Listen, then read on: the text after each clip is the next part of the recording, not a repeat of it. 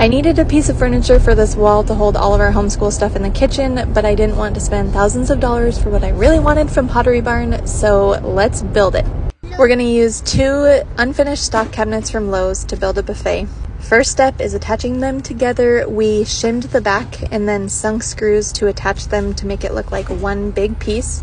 And we cut down pieces of plywood to put on the top and bottom, as you can see here, to reinforce and make that smooth surface. I'm going to put some seam tape on that plywood edge tomorrow. What color should I paint?